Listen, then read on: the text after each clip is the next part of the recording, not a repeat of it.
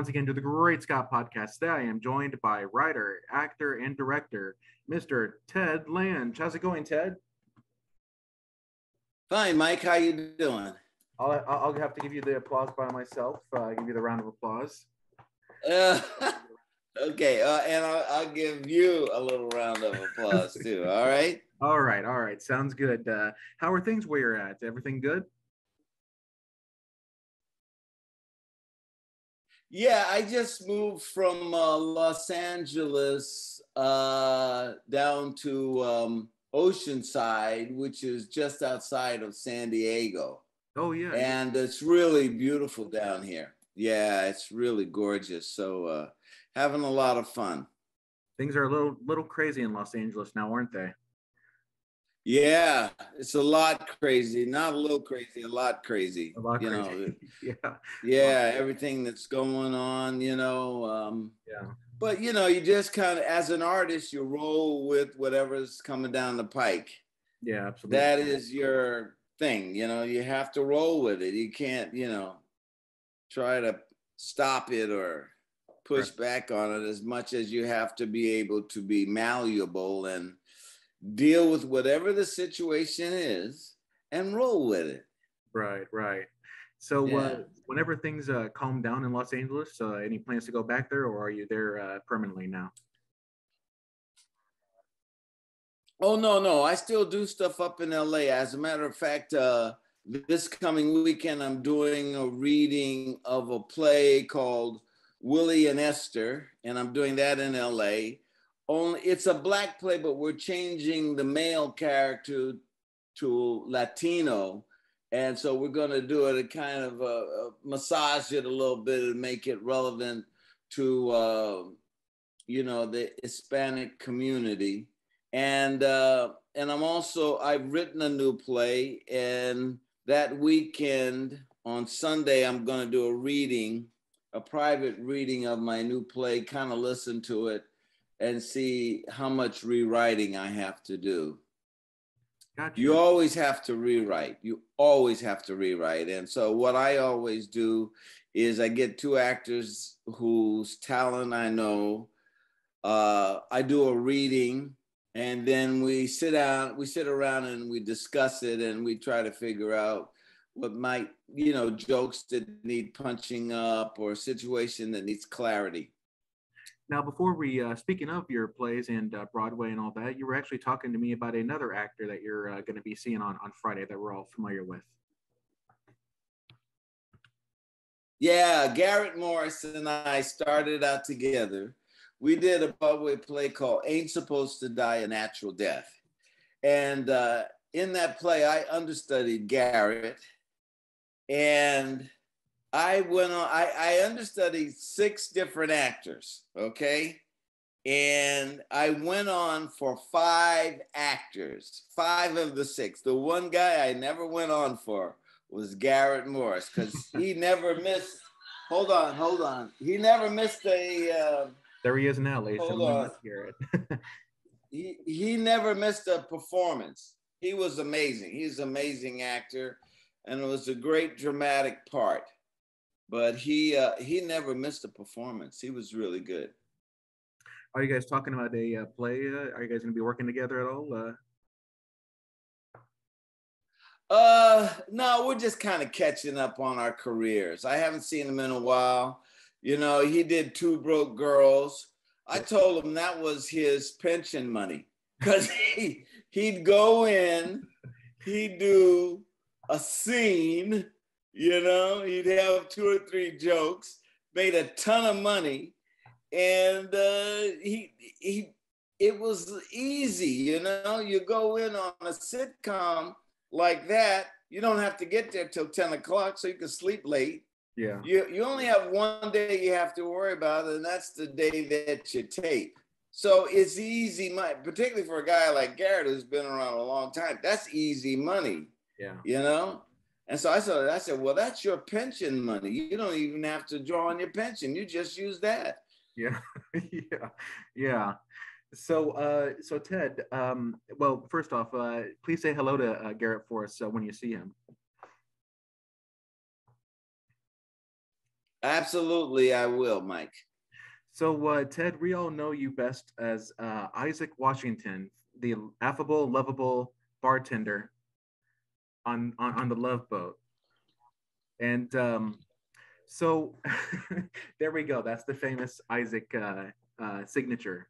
So speaking of the Love Boat, we actually did have Gavin McLeod on right before he passed away, about a year or so before he passed. And Oh, did you? yeah, yeah, Yeah. Gavin is the sweetest guy, the sweetest guy. And you actually knew Gavin way before the Love Boat ever happened. Yeah, he's a great guy. What? And I said that you had known Gavin Say before. that again? Yeah, yeah. So I was saying that you actually knew Gavin before even the Love Boat even happened. No, no, I didn't. Oh no? No, no, that's where I met him. I met him on Love Boat. Oh, gotcha, gotcha. Okay. Yeah, yeah, that's what I thought you said. That's why I had to double check. Yeah. No, I met him on the show. As a matter of fact, when my agent called me, he said the guy that was going to be the captain was Darren McGavin. Do you know who Darren McGavin is? I know he's another actor. Yeah, he was in Christmas Story. Oh yeah. He was the dad in Christmas Story. Yeah. So I had this picture of Darren McGavin, and I walk on the set, and it's Gavin McLeod, and I go, "These guys, come on, you know, they got to get the names straight." Right. But yeah, no, that's where I met Gavin, and he and Bernie, they were like the veterans, and Fred and I, we were like the young kids, you know, and so the veterans have had to impart their knowledge on the young kids because we were kind of full of ourselves, piss and vinegar, you know what I mean? Yeah, right. We were hot shit. We thought we were hot shit. And then Gavin and Bernie kind of like cooled us out and said, hey, that's not how it works, you know? Right. And so, and the whole cast has been friends to this very day. We're still partners and buddies. As a matter of fact, Fred and I started a production company, and we've been doing plays. And I'm going to direct Fred in Give 'Em Hell Harry, which is a one-man show. And we're going to do that in Indiana, at a theater in Indiana. So yeah, we all of us, Bernie, Tweez, Jill, we're still good friends. You all live kind of close to each other as well, even though you're down in Oceanside right now? No, we don't. No. Bernie's still in LA. Tweez is in Seattle, Washington. Fred is in Charlotte, North Carolina. And Jill is up in LA. Yeah, so we're spread out. Yeah, we're all spread out. But we still, we stay in close communication with each other, and we always know let each other know what we're doing. And I do want to go back to Gavin McLeod for just a moment. And I just have to say, what a man he was. What a great guy that he was. Very authoritative in his speech, and just a very strong guy up until the day he passed away. Yeah, Gavin was the father figure, and he was the boss. Yeah. And he was a gentle soul, and he made sure that everything flows from the head down, and he was definitely the head. Yeah. And he made it. He taught Fred and I how to be gracious to guest stars and how to welcome them and make them feel a part of a wonderful experience, which we did. We learned that from Gavin and Bernie. And so that if you came on the Love Boat, I guarantee you had more fun than even if you did your own shows. And we had a couple of times where we had people who had problems on their own shows wanted to come and switch over to our show because we were having so much fun, So yeah, we made your time. Hopefully you had a good time when you came to do the Love Boat. Now, what? Comedy and romance, Comedy and romance. comedy and romance. Now, Yeah. did you guys ever have any trouble with any of the guest stars that came on? No egos or anything like that, or was everybody pretty much happy to be there? Well, no, there was always, depending on the star, and sometimes some of the stars were full of themselves. Yeah. We had a guy come on that was a action person, you know what I mean? Yeah. And so they were kind of gruff, and we said, hey, this is comedy, just relax. Because he was like, I need this. Just, hey, you'll get whatever you need, but just relax. And we had one woman that came on from a tough political situation. She was on Dynasty. I'm not going to tell you who it was, but she was ready. Her dukes were up, man. She was ready because she was fighting on Dynasty. Yeah. And she came in, and by the end of the second day, she told us she couldn't believe what a happy set we were. Because she was fighting for every ounce of what she got. But most of the time, people that came, because you're now a guest in someone else's house, most people were on their best behavior. Yeah. And once in a while, you got someone like Milton Berle, who kind of knows comedy backwards and forwards, and he insisted on things going a certain way.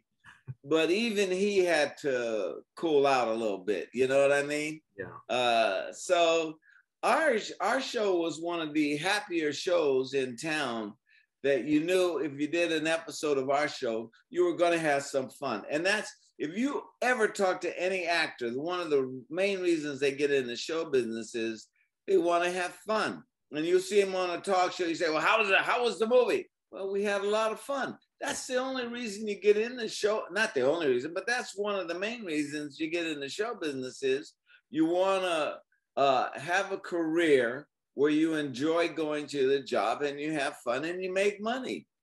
And that's what our show was. Our show was you come on, you're going to make some money, you're going to have some fun, you're going to meet some interesting people, and you're going to get a chance to be funny. Yeah. Yeah. Yeah. So speaking of the Love Boat, they're actually doing another Love Boat. Have you heard that? A reboot. Yeah, the reboot. Yeah. A reality show reboot. And Jill is going to be on it, and I'm going to be on it. Yes, I already filmed my section in Barcelona, Spain, and in Gibraltar. So I did a couple of episodes that I will be on, and then Jill will also be on that new series. And what it is, it's a dating show. It's a whole thing about finding love. So they need some advice from the bartender, the world's most famous bartender, on how to find love. And so that's part of what I'm doing on there. Anyway, it was fun. I met the contestants, and we shot for a couple of days in Spain. Yeah. And it's, as my friend says, it's the gift that keeps on giving, Love Boat. This is 40 years later, Mike, and I'm still turning up on the show. I know. It's amazing. How is that even possible, I know. Do you still get royalties at all every time the Love Boat airs at all? I call it gas money. I don't call it royalties. I don't call it residuals. I call it gas money. And now the way things are going is half a tank getting filled up, not a whole tank, But yeah, I still get residuals. Yeah, certainly. And now because the whole thing is opened up, it's not just network reruns or whatever, or syndicated reruns. It's also streaming. Yeah. It's all over the place. There's a lot of different avenues now to make money off of the show. So yes, I still get some money from the show.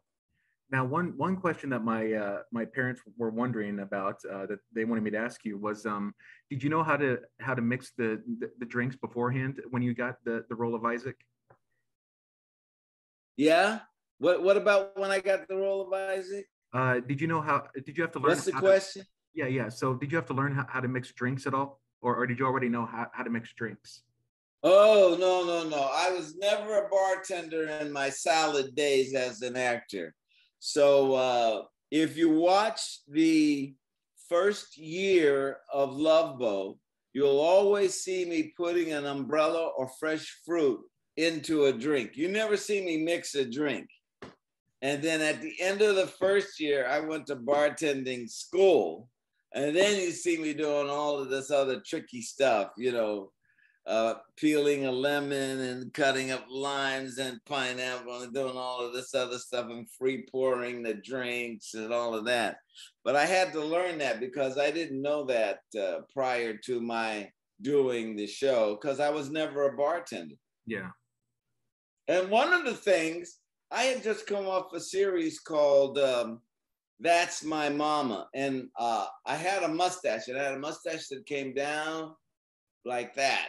And when we shot the pilot, the bartender said, you can't have hair on your face and be in food services.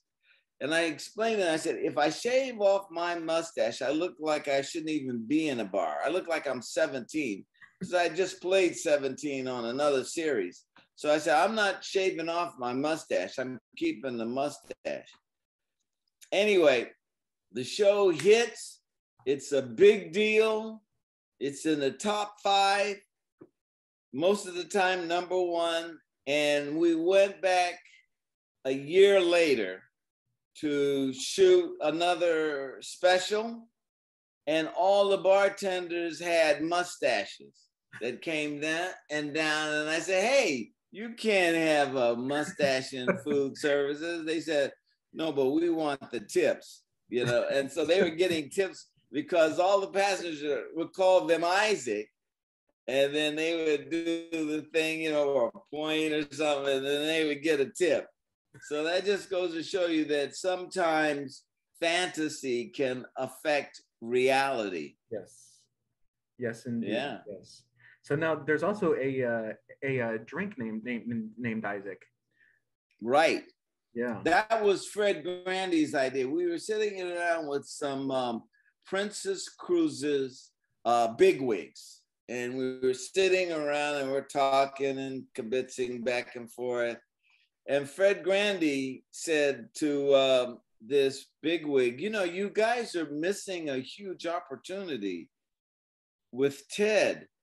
And they go, well, what do you mean? I said, well, Fred goes, he's the #1 bartender that has anything to do with cruise ships, and you don't have a drink with his name on it. And the guy goes, that's a good idea. He said, Ted, what drink, what alcohol should we use? I said, well, for me, rum, because Isaac is, he'd be like an island guy, Isaac, rum would be the drink.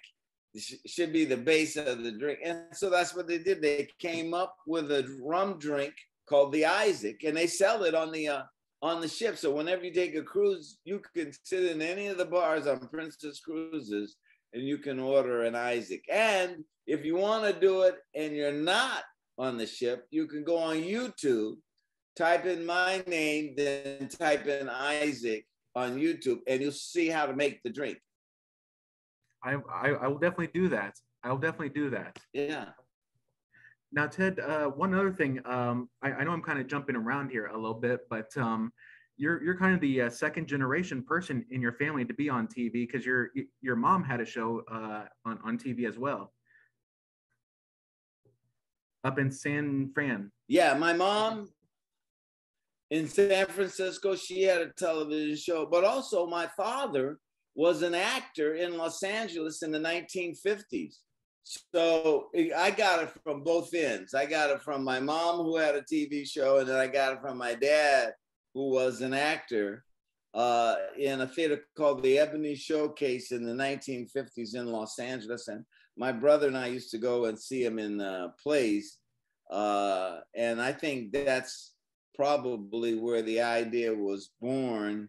And then when my mother went into television, it kind of like solidified the idea of maybe following a career in show business. Yeah, absolutely. My mom was a talker. If you ever met my mom was a talker. So she was perfect for interview shows because she would get into whatever was going on, you know, and back then it was the Vietnam War and free speech and things like that. So my mom would have guests come on that she could talk to or have them, you know, they would get back and forth into great dialogue. So yeah, she was a talker. So I've heard of some people kind of discouraging their kids from going into show business because they know the troubles with it. But were your parents for you going into show business? Absolutely, because that was the one place you could see Black achievement was in show business. You know, whether you were a musician like Duke Ellington, Count Basie, Miles Davis, John Coltrane, any music was one aspect. And then you had Sidney Poitier, Bill Cosby, Greg Morris in television. And then you had like James Earl Jones in theater. So yeah, no, and this was what the statement my mother used to say all the time was, I would say, do you think I can make it in show business? And she would say, Teddy, there's room at the top. It's the bottom that's crowded. Yep. So that was something I always kept in the back of my mind. And then plus I had my high school drama teacher who, in a sense, prepared me for show business because he opened the doors to me having a variety of experiences like opera, ballet, classical music, Shakespeare.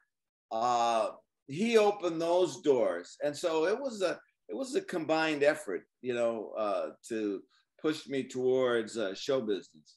Yeah, I was gonna say you studied. That's why I do so many things now. I mean, huh?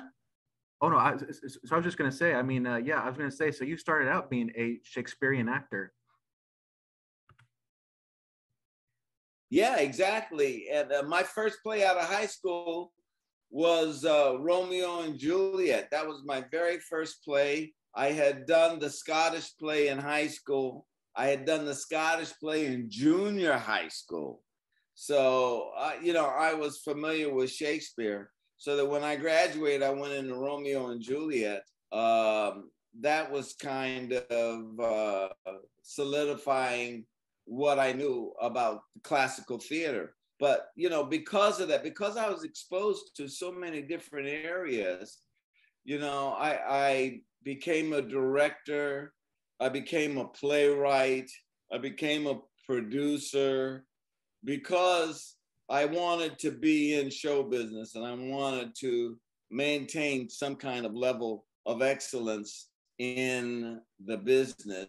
And so I read up on a lot of people, you know, that were involved in the show business. And so I would go back and forth between television and theater. And I was very lucky that I loved doing both. I loved being in show business and theater, and I loved being in show business and television and film. I went to the American Film Institute to study film directing. So that helped me when I got on Love Boat and I wanted to direct television because I had studied it in film school. Did you do a lot of plays while doing Love Boat as well? Yes, absolutely. As a matter of fact, I missed the first Love Boat Christmas party because I was doing a tech rehearsal for a production of Hamlet. Oh, yeah. And a spelling secretary called me up and said, "Hey, Ted, you missed the Christmas party." And I go, "Yeah, I was had a tech rehearsal for Hamlet." They said, "Well, Mr. Spelling would appreciate it if you would come to the Christmas parties." I said, "Yeah, but I was directing Hamlet." Hamlet. And they go, "Mr. Spelling would appreciate it if you would come to the Christmas party." So I made sure that I wasn't directing any plays during the Christmas season. But yeah, man, we had a lot of fun. We had a lot of fun. I did that with Glenn Turman, and it was a spectacular production.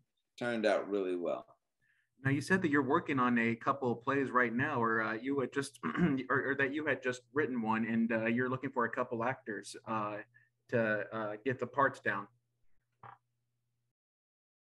Yeah. So what I do is whenever I write a play, I do a reading, a private reading, and I try to I feed the actors, I serve them spaghetti and red wine.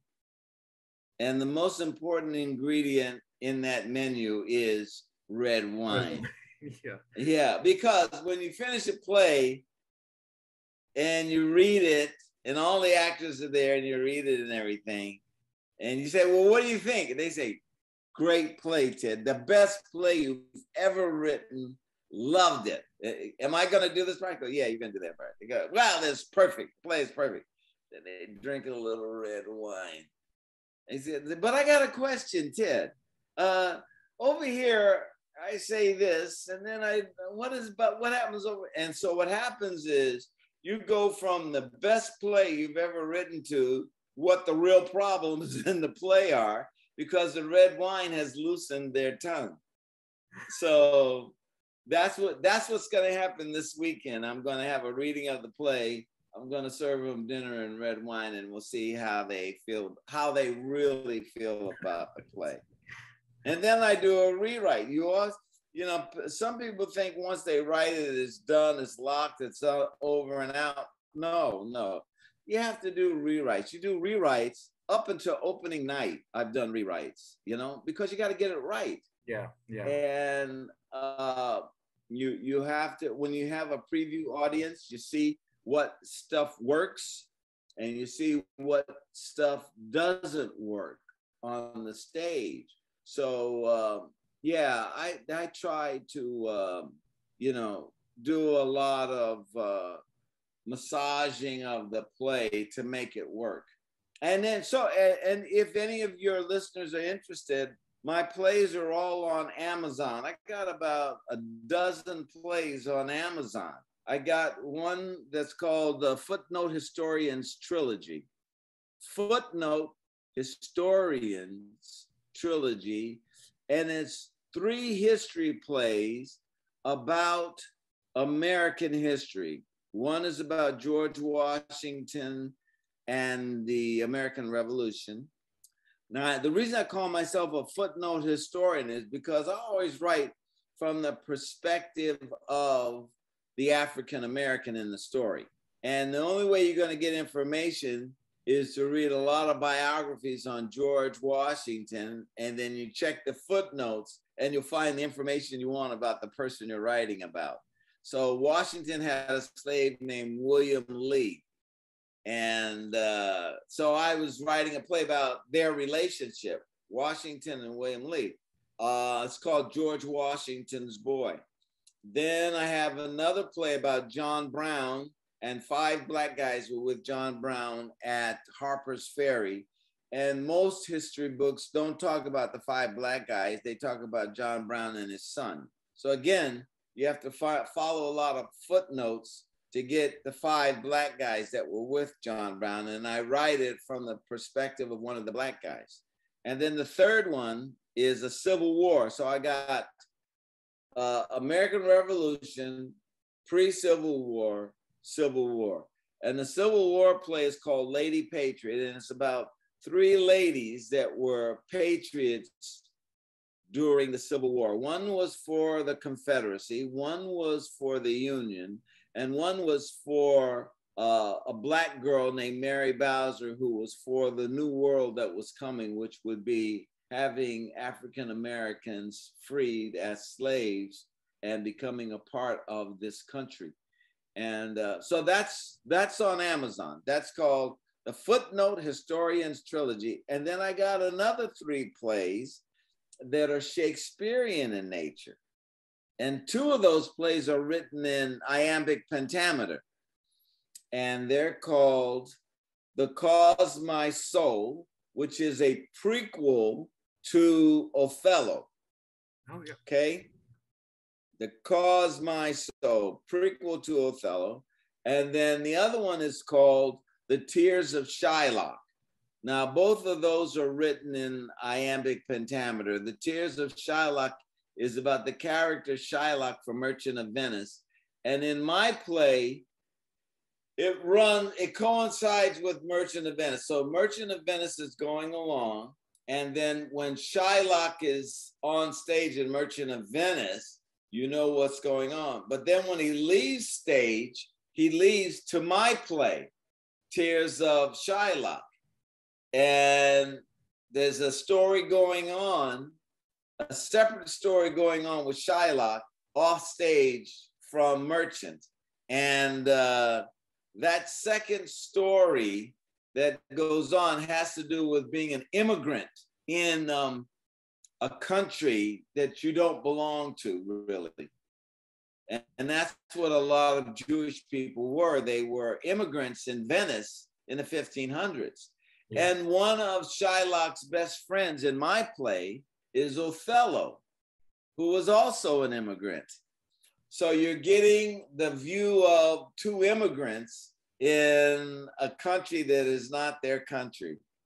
And and then the third play is called Shakespeare Over My Shoulder, because there is a theory that Shakespeare didn't write the plays. The person of William Shakespeare, some people call him the man from Stratford, that he didn't write the plays. The plays were written either by Edward de Vere, Francis Bacon, Christopher Marlowe. And so I have those 3 characters plus the character of William Shakespeare. And it takes place during a pandemic, during the Black Plague. So I do a lot of, and I wrote it during the COVID pandemic. So I got a lot of COVID jokes in there masquerading as plague jokes. Yeah. So Ted, I have one final question for you, sir. What advice do you give to someone who wants to get into show business themselves?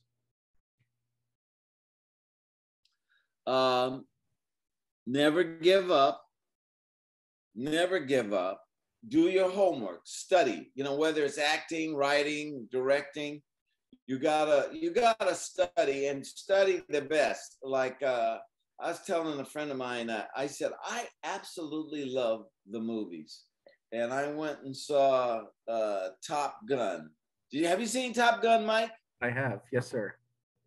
Okay, that's a really strong Tom Cruise movie, because Tom Cruise knows how to make a movie for an audience. He just does. And I mean, he has the Tom Cruise run in it. He has a romantic interest in it. And then he has action. And then the action, just when you think it's over, it escalates. That's good movie script writing. Just when you think it's all over, it escalates. That's what Steven Spielberg did in Jurassic Park. Just when you think it's over, it escalates. So if a guy drives a Jeep off into a tree, well, you say, okay, it's in a tree. They're going to climb down the tree and get away. No, the Jeep is going to follow you as you're climbing down. I mean, it escalates. You know what I mean? Yeah. So that's good writing. That's good movie writing. So study whoever you love, whether it's set design, costume design, lighting, whatever it is, study the best and don't give up. And if you can, try to meet someone that's in the business and see if you can follow them around and see what they do, or, you know what I mean? Or get recommendations from them on what books to read or where did they go to school, you know? It's hard, but when you're chasing your dream, it's more fun than just having a job to make money. Right. Absolutely. You know? Right. It's Absolutely. more fun.